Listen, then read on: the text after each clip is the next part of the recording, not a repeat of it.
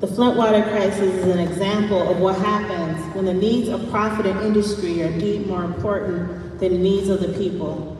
Flint residents lost their local democratic rights, and their local elected officials had their powers usurped due to the imposition of Michigan's emergency manager law. Supposed debt in majority Black and brown populated school districts and municipalities, in addition to assets that could be privatized, were the driving motivator for the communities who would lose their democracy. Since the passage of the emergency manager law in March 2011, no majority white community within the state of Michigan has been taken over by the state and lost their democracy. My foray into the fight for clean water was embedded in the larger fight for the restoration of democracy in Flint. At the time of the switch, I was a member of the Flint Democracy Defense League, a grassroots group of Flint residents, some of whom who are seated in the audience. I see y'all 5 years too long, who came together after Flint went into state receivership. Immediately after the switch to the Flint River, the water coming out of my tap was brown, yellow, and/or smelled like an open sewer. Within a month, I was boiling my water and had a point-of-use Brita filter in the kitchen. Unfortunately, I was still bathing in unfiltered water. I was getting rashes, and I had what I believed to be cystic acne. We had boil water advisories. Our water bills ballooned to the highest in Genesee County. Little did we know, at the time we were paying one of the highest water and sewer bills in the country for poison water. Because our group understood the emergency manager law, we knew we had to force the state to switch us back to a clean source of water. The fact that your government was the primary party responsible for the poisoning of community was nearly unheard of. And it took a very long, hard, old-fashioned organizing fight to even get the state to acknowledge that we had toxic water. I have worked as a community organizer and racial justice facilitator for over 15 years. One lesson I took from the work is the expertise is in the room. Unfortunately, residents were not in the room when solutions to the Flint water crisis were crafted.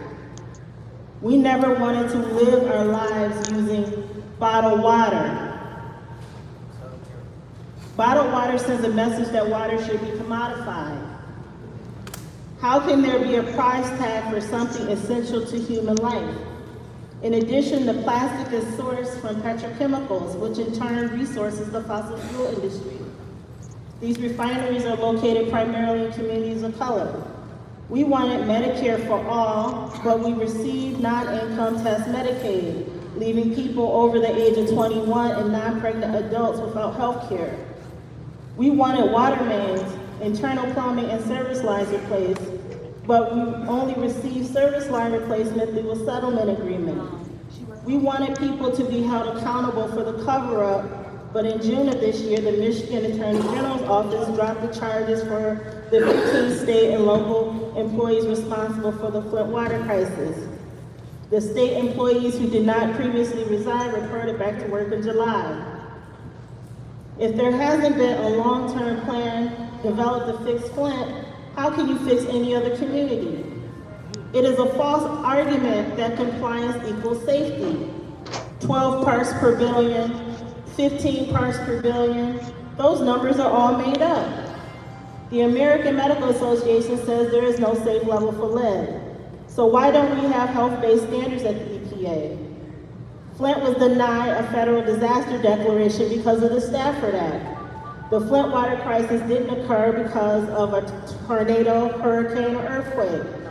It was caused by environmental racism, white supremacy, patriarchal decision-making, capitalism, and the belief that needs of a large corporation like General Motors are more important than the needs of poor Black and brown people who can't afford to pay $2 water. The Stafford Act needs to be amended to include the poisoning of communities through air and water. We have a registry, but we didn't have a compensation fund to meet our long-term health care needs. Flint residents not never stop paying a premium price for poisoned water, and water systems can charge as much as they want through fees without any transparency or accountability. High water bills in Flint has caused families to live without water. We need a federal income-based water affordability plan so water is affordable for all, with shut-off protections for seniors, families, and children, and individuals who need water for their medical needs. Finally, we need a massive infrastructure investment to remove these lead pipes once and for all. It's been over 5 years since the switch to the Flint River. 1,970 days to be exact. My life has changed in ways I couldn't even imagine. My health has gotten worse. One of my seizures has partially paralyzed my vocal cords and has changed my voice. I can no longer raise my voice. Even though they are mostly under control now through the help of medication, I know that if I did not have a job that offered an affordable, comprehensive medical plan, I would have to make decisions between bills and my medication. Fortunately, I also have the opportunity to travel and tell my organizing story in this long-haul fight for reparations and justice. Thank you.